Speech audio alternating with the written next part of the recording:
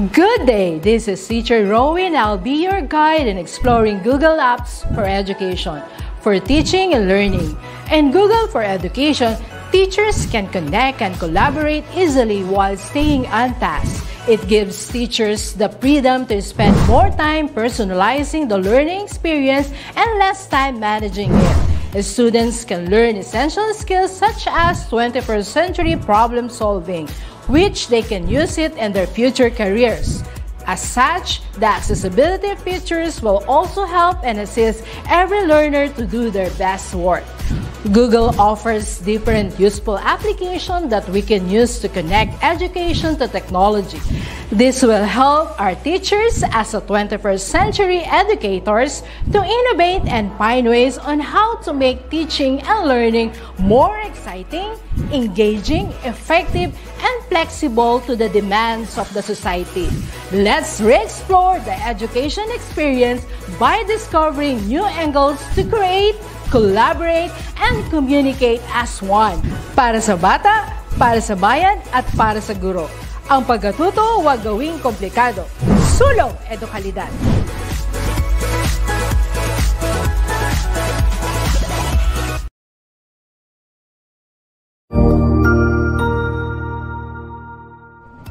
Magandang araw, Sir Wilbur po, at your service.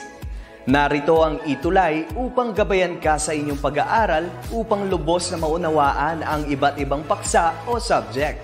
Ang ETUlay ay isang free online tutorial class na pinangungunahan ng ICT's Educational Technology Unit sa pamumuno ni Undersecretary Elaine Del B. Pascua.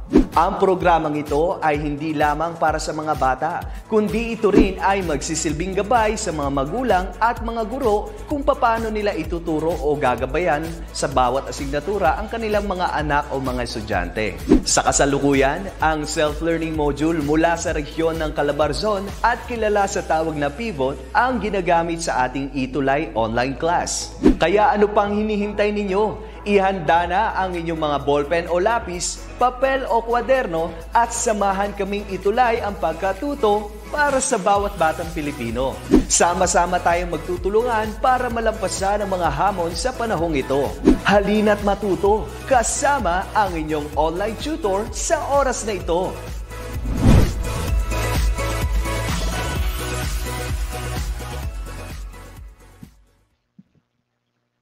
Hello po, isang magandang umaga po sa ating lahat. Isang panibagong araw na naman ng Biyernes at nagagalak akong muli kayong makasama mga bata, mga guro, mga magulang, mga principal at mga SDS. Okay? Muli po ako po si Tutor Pao or si Tutor Marco Paolo. Lagi niyo pong makakasama tuwing Friday upang ihandog sa inyo ang TLE 10 illustration tuwing 10:30 a.m. to 11 o'clock in the morning. Ayan. So, kamusta kayo? Isang mapagpalang linggo na naman na nagdaan. Biyernes na naman. Alam ko, excited na naman tayo para sa mga susunod na araw. Tayo po ngayon ay nasa ating quarter 4, week 3. So, ilang weeks na lang, bakasyon na, ilang weeks na lang, moving up ceremony na. Alright? So, kamusta kayo mga grade 10? Kamusta ang mga modules ninyo? Siguraduhin ninyo, mga bata, na nakakapag-submit kayo, ito na yung panahon. Sana hindi pa huli ang lahat. Ito na yung panahon upang inyong hanapin ang inyong mga teachers, mga advisors, gawin ninyo lahat na makakaya nyo, magsunog na kayo ng kilay kung kailangan, tapusin nyo na yung mga modules ninyo hanggang sa makakaya ninyo, okay? And then, pag natapos nyo yan, pahinga ng konti, para sa mga susunod na linggo, panibagong bakbakan na naman, panibagong talakayan na naman. Kumusta ka? Hangad ko na sana sa mga oras na to, okay ka pa. Okay? At sana, ikaw at ang iyong buong pamilya ay ligtas sa anumang kapahamakan, lalo na sa sakit na dulot ng COVID-19. Okay? Sa pagpapatuloy ng ating discussion, we are going to talk about store finished works in allocated storage space following the safety standards, okay? Standards, operating procedures. Yan, medyo naputol. Okay? I hope everyone is excited. Ayan na! Meron po tayong 12 million participants mula sa iba't ibang panig ng daigdig, mula sa iba't ibang panig ng Pilipinas. So, sa pagpapatuloy na ating discussion, sa ating talakayan ngayong umaga, we're going to talk about compare and contrast the function of Save for Microsoft Office and Save for Web feature in Adobe Illustrator. We are going also to identify the file formats that can be utilized when saving artwork for web, and we are going to know the meaning of the restoration. Okay? Saving pa rin tayo. But before that, again, we have to review and we have to recall the following steps in opening the Adobe Illustrator. Okay? Hanggang sa makabisado natin ito pa. Ulit-ulit natin tong tatalakayin. Una muna, we have to click the start and then find the Adobe Illustrator. Masaya ako na hindi nag-expire yung Adobe Illustrator ko ngayon. Sana Adobe, hi! Kamusta po kayo? Huwag niyo po munang puputulin yung subscription ko. Gagamitin ko po ito sa ETUlay. Ayan. So, yan. So, once we click the start button or magpa-pop up yung ating start menu and then hanapin natin Adobe Illustrator. Once we click the Adobe Illustrator, yan yung pop-up na lalabas sa ating screen. So, hintayin natin. Bati-bati muna tayo. Maraming salamat po, SDO Bulacan. Lagi ko magpapasalamat sa inyo kasi pinahiram nyo ako at pinayagan nyo po akong gamitin yung ating self-learning module for TLE 10, specifically in illustration. Maraming pong salamat, SDS Zenya Mostoles, and to our EPS, Joel Vasallo. And kumusta po kayo? Sana po okay po kayo ngayon. So once we open our Adobe Illustrator, ito yung lalabas ng ating illustration or Illustrator file or application. Good morning. May na good morning. Hindi ko nabati. Corazon. Hi, Corazon. Kumusta ka? Taga saan ka? Sana makilala kita. Ayan. So, in this point, we are going to create our artboard. Ayan. So, once na ginagawa natin yung artboard natin, may mga measurement kasi tayong sinusunod. Okay? Ako, ang standard measurement na sinusunod ko, kung hindi inches, naka-millimeter ako. Okay, bakit? Kasi pagka millimeter, mas fine yung sukat. Kapag ka inches kasi minsan medyo sumusobra, medyo malaki. Okay, pero kung gusto ko mas finer yung sukat ko, sometimes pinipili ko millimeter. Okay? Pero kung mas kabisado nyo yung sukat na inches, proceed tayo sa inches. Okay? Yan. For this part, magkikreate tayo ng letter size na artboard. Yung iba tawag doon canvas. Sa Photoshop kasi canvas. O yung iba, ang tawag doon drawing board.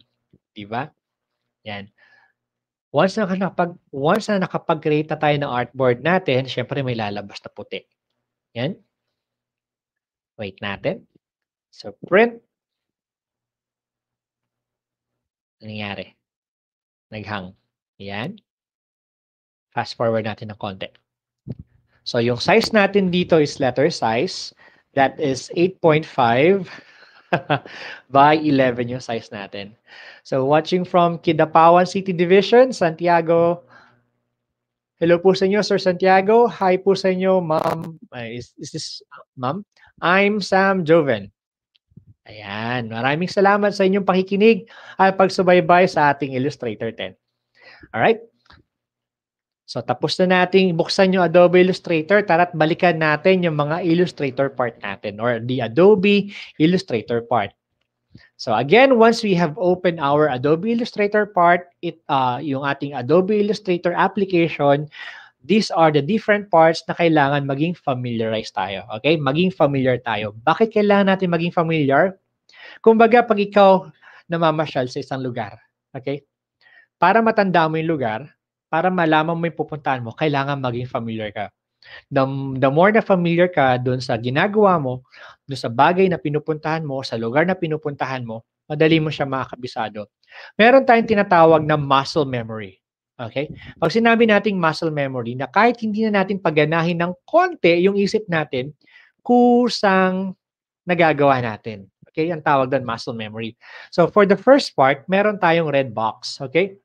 Again, always remember, yung nasa upper part na yan, ang tawag natin ay the menu bar. It contains several menus, different commands na magagamit natin for Adobe Illustrator. Okay?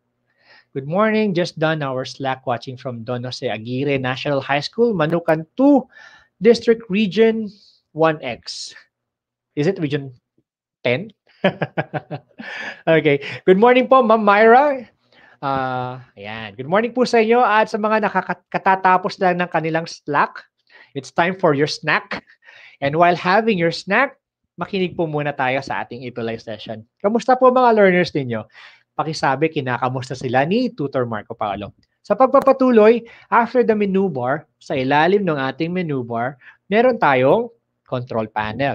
The control panel shows different options para doon sa ating tools. At syempre, yung ating tools ay makikita natin sa toolbar. Yung toolbar natin para siyang toolbox ng isang mekaniko or ng isang karpentero or ng isang manggagawa. Kasi naglalaman siya ng iba't ibang tools. So sa pagkakaalam naman natin, bawat tool ay may kanya-kanyang functions. Di ba? Tama? Sa tabi ng ating toolbar ay meron tayong tinatawag na parang canvas and it contains rulers. Okay? Okay? Meron tayong vertical ruler at meron tayong horizontal ruler. And then kung mapapansin nyo, yung blue box, meron dyan nakalagay na 100% CMYK, GPU preview. Yung CMYK, that is the color mode. Tapos yung untitled, that is the file name. Since wala pa siyang file name, hindi pa siya nasa-save, kaya nakalagay sa kanya untitled. Okay? Ang tawag natin dyan sa blue na yan, that is the document window. Okay? And then, after the document window, meron tayong orange box. Ito, similar siya doon sa control panel at ang tawag natin sa kanya is the properties panel. This shows the different commands na available doon sa ating toolbar or available doon sa ating certain command. Okay? And last but not least, one of the most important part of our Adobe Illustrator application is the artboard. Okay? So, syempre, sa artboard, dyan tayo nagdo-drawing. Okay, tandaan natin, hindi naman natin kailangan maging napakahusay sa pagdo-drawing or maging very, very familiar sa paggamit ng Illustrator. From time to time, habang pinapractice natin yan, matututuhan natin, mahahasa yung skills natin. And alam nyo ba, malaking bagay ito sa mga senior high schools, especially dun sa mga upcoming senior high school na matuto na kayo in Adobe Illustrator. Kasi pwede itong maging backbone ninyo or stepping stone ninyo sa pagpili ng kung anong track or strand ang tatahakin nyo sa inyong senior high school days. This is one of your stepping stone kung gusto nyo maging animator, kung gusto nyo mag-proceed as any ICT-related courses sa senior high school. To continue, we need to be familiar with the different file types. Okay? So, marahil mga narinig nyo na itong mga file types na to. Iba dito, familiar na tayo. Iba dito, na-discuss na natin before sa Adobe Illustrator. So, when we saw the letters PNG, ang basa dyan, PNG. Alright? It means Portable Network Graphics. Usually, ang PNG or PNG ay ginagamit sa mga pictures na ina-upload natin sa web. Sometimes, PNG doesn't have, tawag doon yung background, transparent yung background niya. Bakit transparent? So that hindi nag-overlap yung mga pictures natin. So therefore, we use PNG or PNG for uploading pictures on web, making web browsers or websites, or making logos, especially. Diba? Pagka gumawa tayo ng letterhead, may logo doon. May logo ng school natin. Sometimes, ako sa sobrang OC ko, obsessive compulsive, ayoko na may white. Gusto ko transparent lang siya. Ayoko nag-overlap yung white dun sa text. Okay? So, gagamitin natin dun is the PNG or the PNG. And then, ito common na common to eh. Mula nung pinanganak tayo ng age of digital na, okay, yung mga babies na pinanganak nung digital age na, hindi na gumagamit ng di-film na camera eh. Ang gamit na natin dito is mga digital cameras na, di ba? So, doon nagsimula ang JPEG. Alright? Anong meaning ng JPEG? Sometimes, JPG, same lang yon, JPG or JPEG. Iisa lang yon. So, it means Joint Photographic experts group. Ayan. Okay. So, ano yung JPEG? Yan yung standard photo file type sa ating mga cellphone. Then, sa ating mga camera or digital camera and sa mga camera na ating computer. Alright? Next one is the GIF. Okay? Usong-uso ngayon yan. Pagka nagko-comment tayo, di ba, we usually use GIF. Ano ba yung meaning ng GIF? GIF stands for Graphics Interchange Format. Meron akong nabasang meme. Pre, ano ba ang pinagkaibahan ng GIF sa sa PNG or PNG, okay? Sabi pre, yung GIF gumagalaw imong photo. Yun. GIF daw. Eh ano naman yung PNG? Photo na never gumagalaw. Yun daw yung meaning ng ping. Yung photo daw never gumagalaw. At yung GIF, gumagalaw imong photograph. Ganon. Nakakatawa ba? Corny ni sir, no? Tama na nga yan.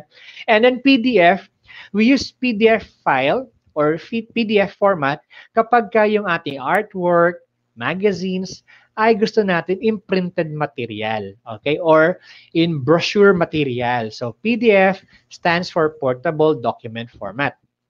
So, meron tayo dito na hindi masyadong familiar na file type, which is the FXG and then the SVG.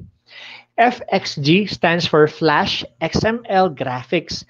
Ginagamit natin to for Flash animations. Siyempre, ginagamit ito for Flash software. Pag sinabi natin Flash, those are the animated pictures na hindi lang siya static picture, hindi lang siya dalawa. Okay, kundi talagang moving na yung ating picture. Animated na. And then for the SVG, this is used in Adobe Illustrator, which stands for Scalable Vector Graphics. Since we're talking about these different file types, okay, let us know about the native file format. Meron tayong dalawang klase ng file format.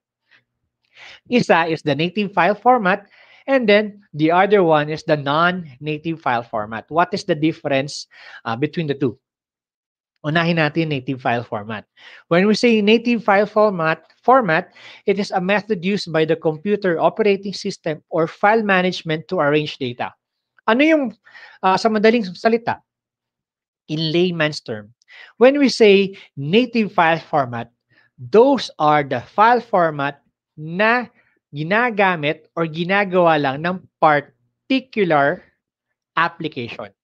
Okay? Later on, didiscover pa natin yan. While the non-native file format, okay, it means that the type of the file formats that each software program can create or accept. Halimbawa, pag sinabi nating non-native file format, every program naiintindihan yun. Nababasa yun. Okay? Naintindihan? Gusto niyo ng clue? Pag sinabi nating non-native file format, these are the common file formats na alam natin. For example, for picture, one of the non-native file format is the JPEG. Non-native yan. Kasi lahat ng software applications, lahat ng Adobe programs, kayang basahin yan. Okay, yung JPEG. Pero pag sinabi naman nating PSD, it is a native format. Ibig sabihin, pag native format, meron lang particular file or program na pwede mag-open sa kanya. Let's have an activity. Okay. So we are going to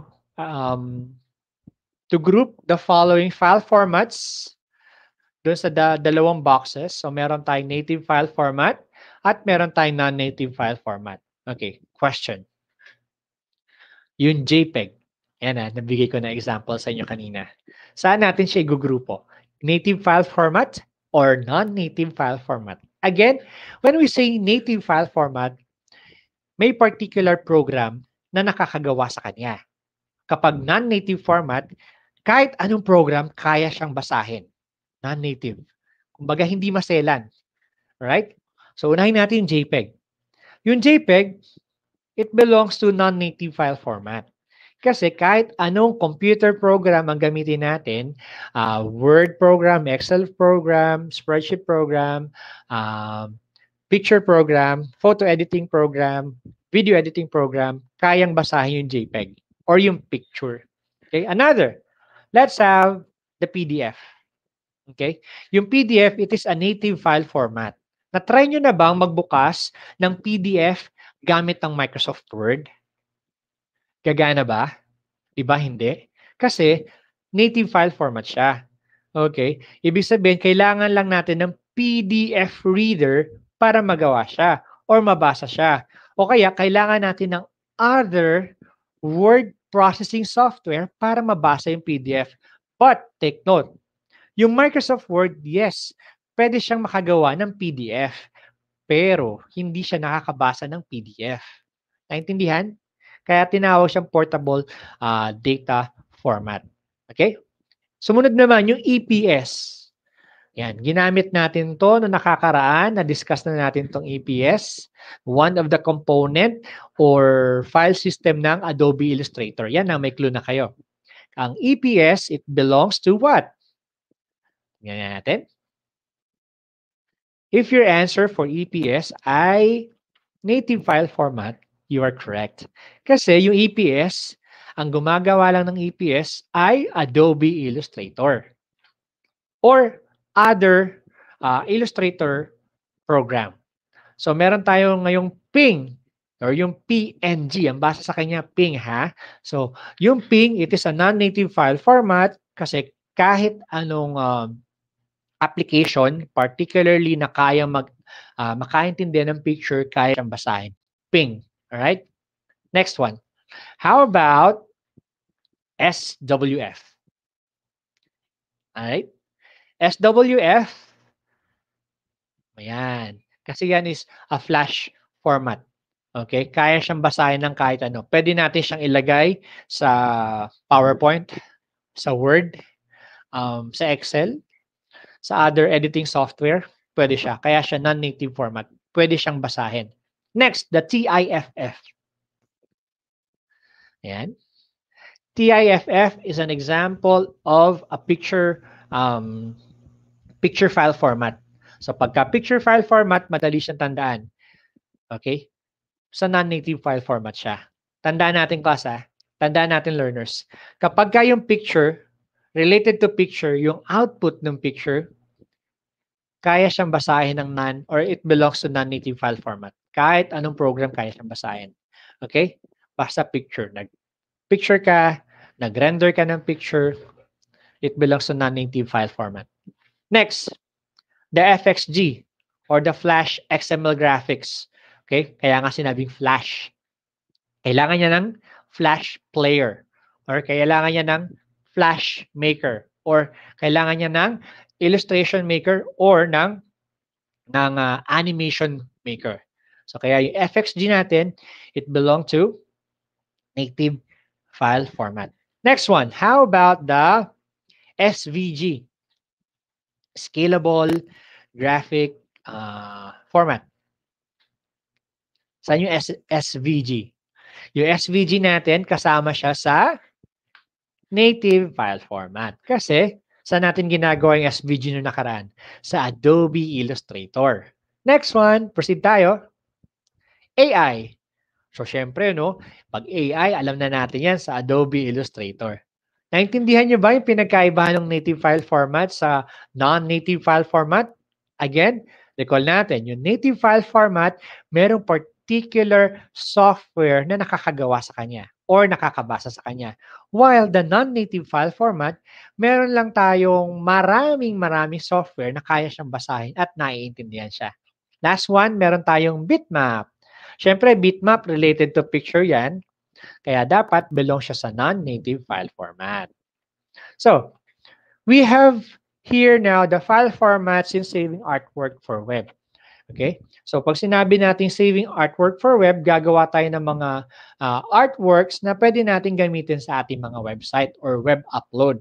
So, isa dyan is the GIF, okay, or the Graphics Interchange Format. It is one of the oldest and most used formats in the web. Bakit siya most used format? Kasi yung GIF, hindi niya kailangan ng mataas na specifications ng web para gumalaw yung graphics niya. Kasi, di ba, a GIF, alam naman natin yan, it is a moving picture. Kaya nga, example ko kanina, yung joke ko kanina, gumagalaw imong photograph. Diba? Gumagalaw imong photograph. Okay? Or gumagalaw iyong photo, GIF. Okay? Gumagalaw siya, pero hindi niya kailangan ng mataas na animation content. Okay? Sunod naman is we have also the JPEG. Yan. Yun nga lang, mas malaking file system ng ating picture pag in-upload natin sa ating web, medyo bumabagal na. So this file format originally developed to compress photos and thus best suited for vectors with continuous tones. Yung vector na magandang kulay, yan, ginagamit natin JPEG. Another example is the ping. Meron tayong two types of ping. We have the portable network graphics, 8-bit, at meron tayong 24-bit. But first, ano ba yung ping-8? So yung 8, it means 8-bit image, smaller with GIF. Okay, ito lang yung kanyang ginagamit na colors, 256 colors, 1-bit transparency, and it uses dithering. Pag sinabi nating dithering, it is a process of reducing the color range or the colors, the picture size para para mas gumaan yung picture. Mamaya papakita ko sa inyo yung difference ng paggamit ng ping 8 at ping 24. Okay? Ito yung ping 24. Okay? As the name suggests, ping 24, kung kanina ping 8, 8-bit image, ito namang ping 24, it is a 24-bit image. It combines the best of both worlds, GIF and JPEG, na hindi ganun kabigatan. Okay? It is considered as the superior file format when saving artwork for web kasi mataas ang resolution niya compared sa ping 8. Alright? And it can support millions of colors. Yung ping 8 kanina, ilan lang yung colors niyang kayang isupport? 256. While dito sa ping 24, since it is 24-bit format na, kaya niya ng millions of colors. Alright? Yan. So sa pagpapatuloy, let's talk about rasterizing vector image. Okay, pag sinabi nating rasterizing, it is the process of changing what? A vector graphic to a bitmap image. Okay, from vector, sabi nga natin yung Adobe Illustrator is a vector application program na i-convert natin into bitmap. Okay? So, during rasterization, Illustrator converts graphic paths to pixels. Alam niyo yung pixel? Okay? Yan yung unit of measurement ng mga images natin. Okay? So, let's have the rasterizing option. For the rasterizing option, meron tayong color model. Meron yung tatlo. Ipapakita ko sa inyo mamaya. We have the resolution. Sabi ko sa inyo, before the higher the resolution, the best photo you can have. The lower the resolution, medyo dull na yung kalalabasan ng photo natin. We also have the background. Pag sinabi natin background, it talks about the transparency. Okay? Kapag transparent, walang background na white. Kapag may color, may color. Anti-alias applies anti-aliasing to reduce the appearance of jagged edges. Yung jag-jag na, yung medyo, tawag doon, pixelated na, we use anti-alias para mabawasan yun. Create clipping mask. We use this to make the background of the rasterized image appear transparent. Okay? Naalala niyo yung naglagay tayo ng mouth dun sa smiley natin. Di ba? Nag-create clipping mask tayo. Yun yung gamit nun. Add a round object adds a padding or border around the rasterized image using the specified number of pixels. Yung nagkakaroon ng background yung gilid. Okay? To learn more, here are the steps in rasterizing. So, syempre, dapat bukas yung ating Adobe Illustrator. Yan, hinanda ko na sa inyo, ha. Yan, magbubukas ako ng dating file type natin or yung ginamit natin. Yan, I'll be opening the Shapes AI.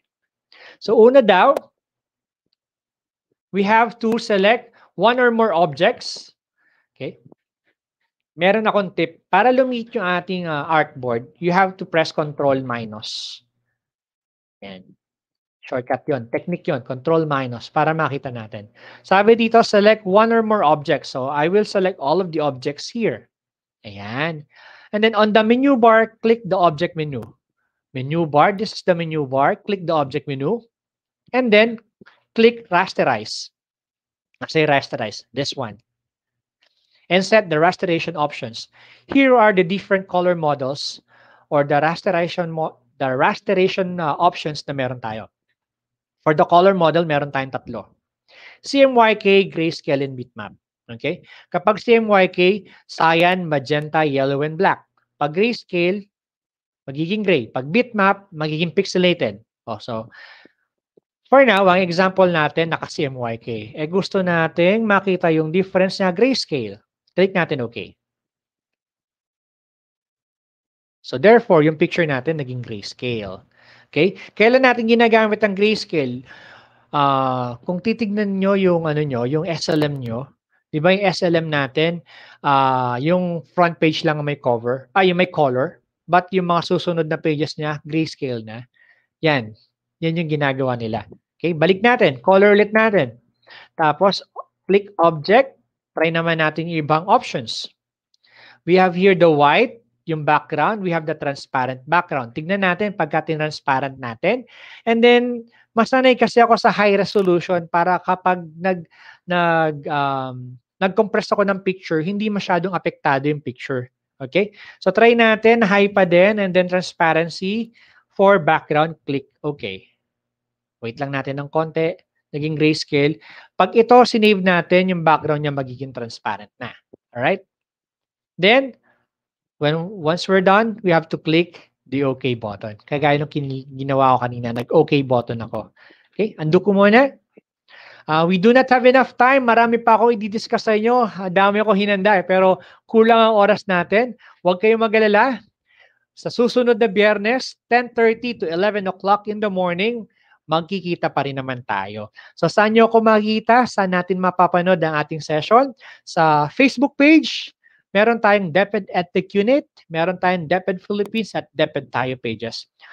Kung ikaw naman ay avid fan ng YouTube, pwede tayong makapanood ng DepEd Edtech Unit sa YouTube page or sa DepEd TV. Muli, ako si Tutor Marco Paolo. Masaya ako na tuwing Friday nakakasama kayo. Lagi natin tatandaan, susulong ang edukalidad sa batang may pangarap. Kaya't magsumikap ka, mag-aral ang mabuti upang ang mga pangarap mo ay matupad. Paalam!